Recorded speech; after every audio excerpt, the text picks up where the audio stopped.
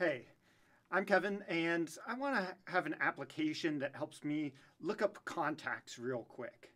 And I'm going to store those contacts in a separate file from the program itself, so I can always add to it or delete old contacts or make changes if necessary.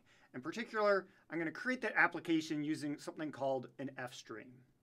So if you want to learn how to use fstreams, go ahead and code with me. And so let me start off by pointing out that in order to do this, I need to import that fstream library from the standard library. And so I'm going to pound include fstream. And the first thing I'm going to do is create an fstream variable. In this case, I'm going to call it a contacts reader. That's what its point is going to be able to look up this file right here that I called contacts that's in my project, where you can see each line is formatted so that it has 4 of my family members, my mom, dad, my brother Scott, and sister Ann. I've made up make-believe emails for them to protect their privacy from this video, but I want this application to be able to read one line at a time and say, okay, am I trying to email my mom? Am I trying to email my dad? And whoever I specify, it will automatically look up what their email is. And so let's go back to main.cbp. And the first thing, once I have created that contacts reader fstream, is that I'm going to try to open up that file. So I'm going to say contacts reader.open.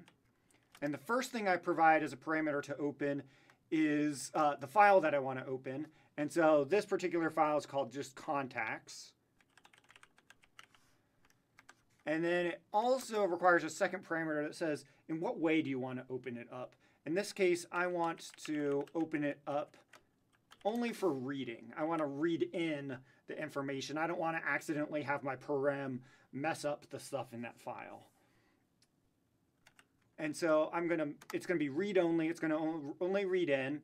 And so once I've said open, we need to get some kind of confirmation to make sure that that fstream was successful in opening it. It's possible that that file doesn't exist, or there's some other problem that keeps us from successfully opening it. So first, let me check if that contacts reader.isOpen. And if it's open, then I'm going to go through and read it. But if it doesn't open up successfully, I want to give an error message that says else cout contacts file cannot be opened.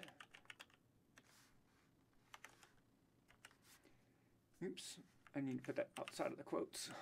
Okay, so now that is if it didn't work. But if it does work, what we want to do is be able to read this line a line at a time, because that's how I'm structuring the format of this file.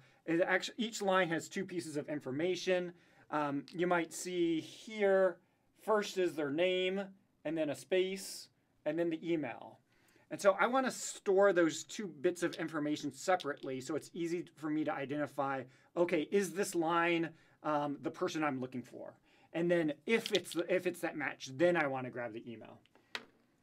Well, let's go back to main, and let's create some variables to keep track of that information. So I'm going to make a string that is the person's name. So I'm going to call that contact name. And then I'm going to make another string that will store the email. So contact email. Okay, so I'm going to try to open that up and read, again, one line at a time, but I'm going to repeatedly go through it. So I want to loop. And so particularly, I'm going to do while we've not reached the end of the file. So I want to go one line at a time, and we haven't quite reached it yet. So I'm going to say not contacts reader .eof, and EOF is end of file. So while I'm not at the end of the file, I want to continue reading information. And so how we're going to read information is we're going to use that contacts reader and use it as an input. That, you know, we're using these chevrons to, similar to how we use cin, but instead we're reading from the file. And so we're going to say, okay, contacts reader, we want to first read in the contact name, because if you remember, that's the first thing on each line. And then the second thing on each line is the contact email. And so I'm going to read those two pieces of information, and I'm going to say, if our contact name matches who I'm looking for. So looks for a particular value. However, I haven't allowed the user to specify who I'm looking for. So let's add that to this program. Let's create a string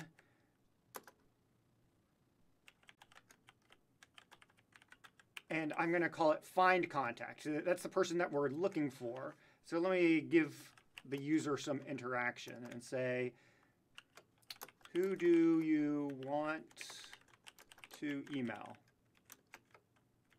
And then cn that find contact. So that variable find contact will store who it is that I'm looking for, and it'll allow me as the user to customize, to change it each time I run the program.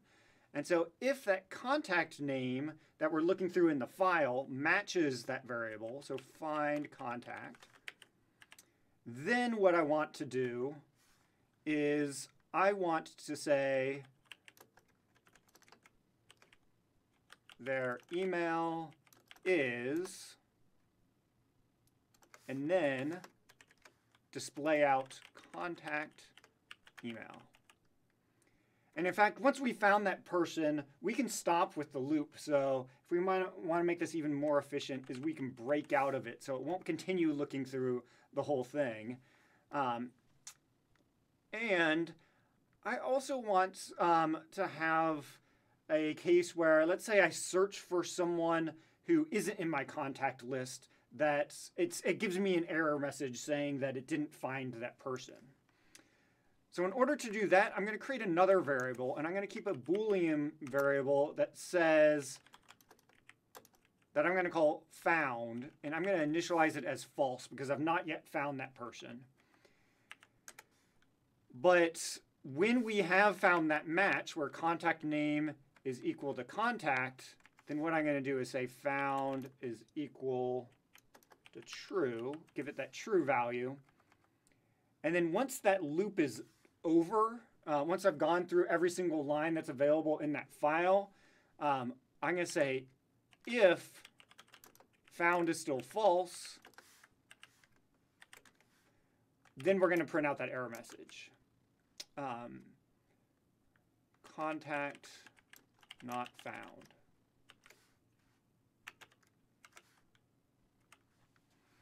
And let me save that, and let me run it to make sure it is doing what I anticipate.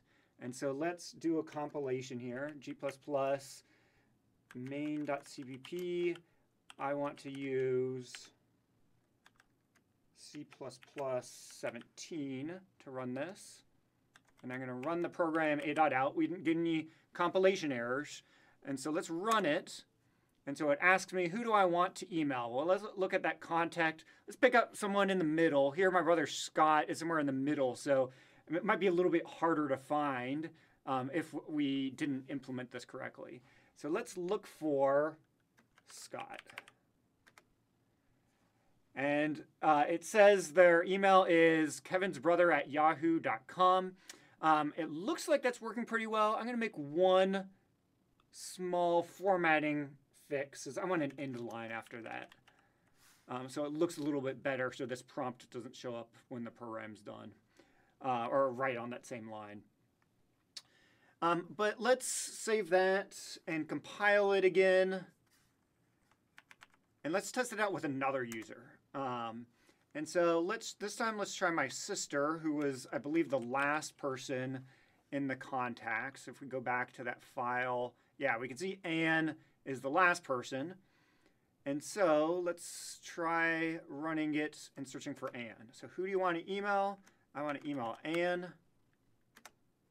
And it says that her email is kevinsister@gmail.com. So that indeed is the right email.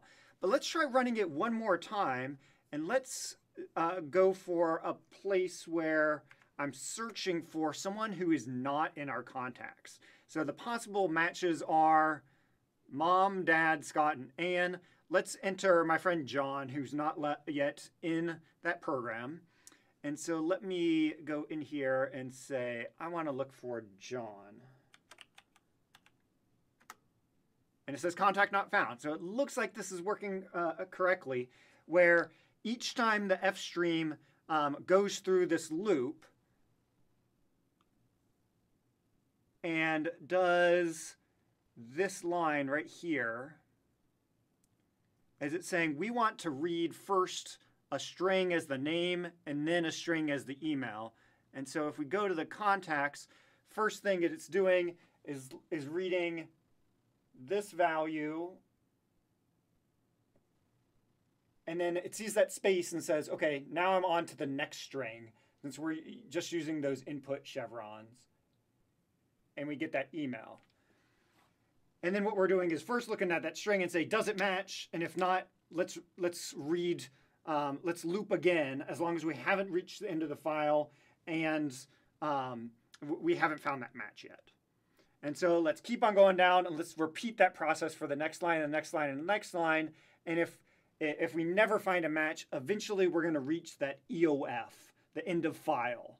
Now, end of file is not something, you notice this file doesn't actually say the word EOF in there, but it's kind of hidden from you as a user, is every file has a marker in it that says, you've reached the end of this file, to prevent people from going into other memory that isn't related to this particular file.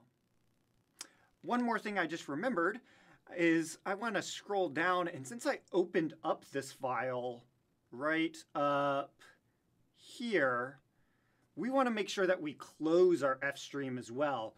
So in other words, when our program's done using this file, we want to make that file available if any other programs or the user themselves want to directly edit that file. So we always want to make sure that we close what we've opened.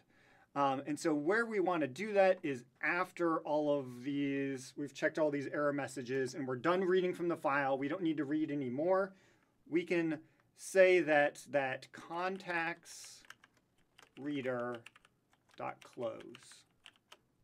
And that'll say I'm done with the file. I don't have access to it anymore. Anybody else can use it if they want to. I hope this clarifies some beginner use of fstream and reading from files, and good luck.